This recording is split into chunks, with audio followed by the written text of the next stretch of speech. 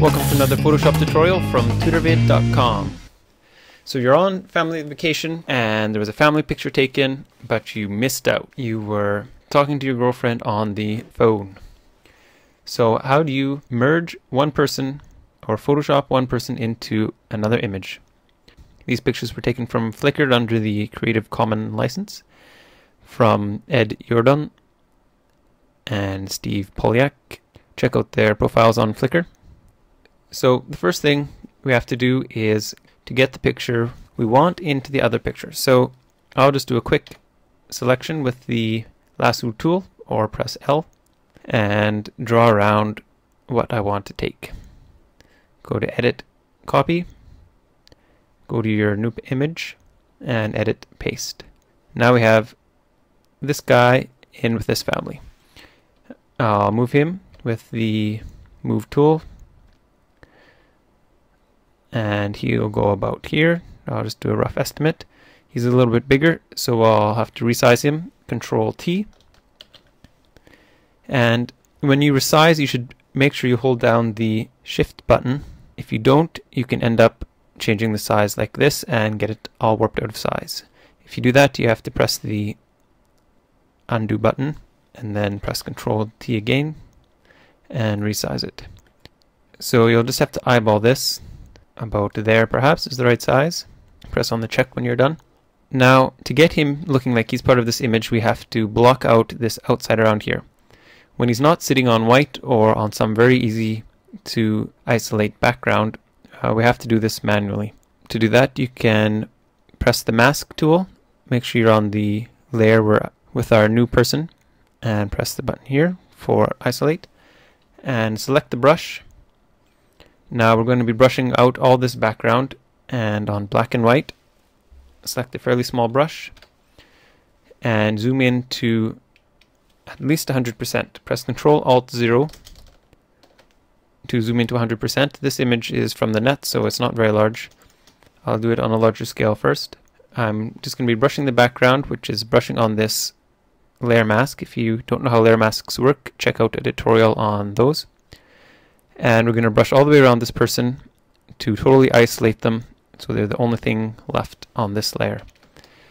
So I'll zoom in here. And while we're doing this, let's speed things up a little bit and give our dreamy-eyed friend a little cool funk to listen to.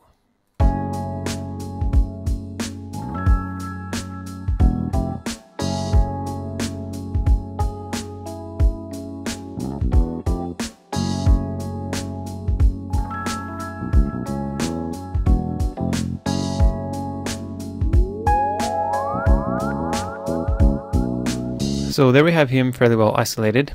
I'll put him into position a little better. You can see he's perhaps a little too big still. So I'll shrink him again, Control T, and grab the corner with a shift. Now there's a couple reasons why he looks like he's plopped on top of the other guys. One could be this bag here is coming in front of them, and most obviously the light color tones are different. This background image is pretty dark, so I'll correct the curves in there. If you want to find more information about how curves work, you can look for a tutorial on that. Now, if I'm going to add curves here, I want it just to affect this here top layer. So I'm going to hold down the Alt key while I click and press on curves. And then here I can use previous layer to create clipping mask. So this curves layer is only going to affect this layer that's underneath it.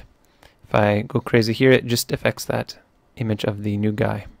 Now it looks like they're a little more red, so I can go into the red and bring this curves up a bit to increase the red in that guy. And he looks also a little more saturated, so I'm going to hold down the Alt key again, click here, Hue Saturation,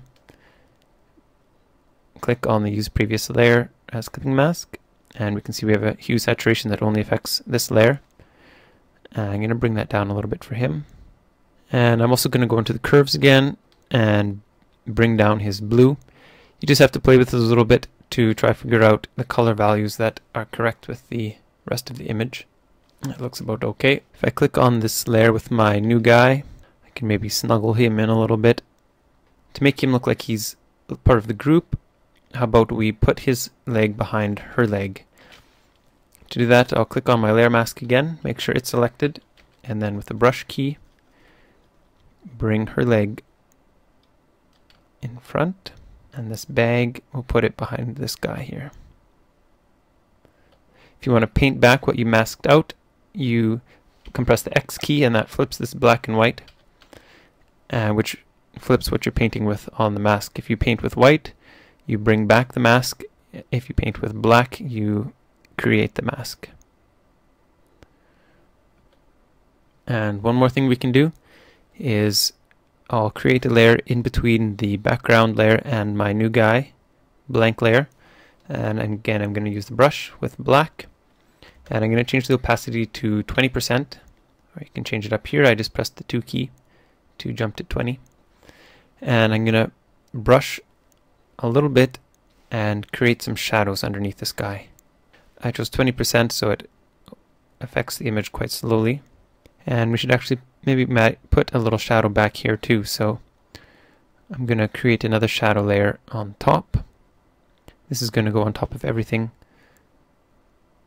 And to make this only affect our new guy, I can click on this layer mask we have already, and then with this shadow layer selected, I can press the layer mask, and it automatically masks with what was selected. So we have an automatic mask for our shadow on this guy.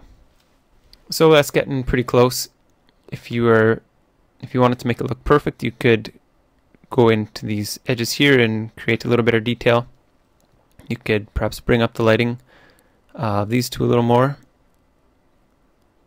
But essentially that is the way to do it. Alright, check out more tutorials on tutorvid.com.